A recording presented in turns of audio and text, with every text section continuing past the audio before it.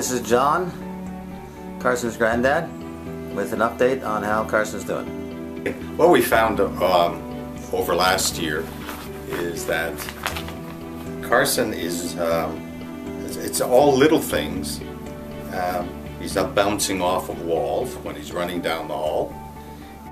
He can dismount from a chair without landing on his head, and he can jump and play like other kids without hurting himself. Awesome. And a lot of people wouldn't be aware of that, but we are. It's all these little things that we've noticed over a period of time. And of course, the bedwetting is certainly, that's cured.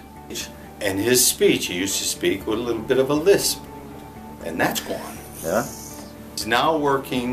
He's now working above grade level.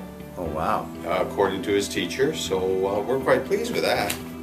And that's since October, so that's like Since 4 October, months. Yeah. But has his confidence level changed at all? Well, self-esteem? Yeah, I think so. I think so. I don't see him every day, so that would have to come from his mother.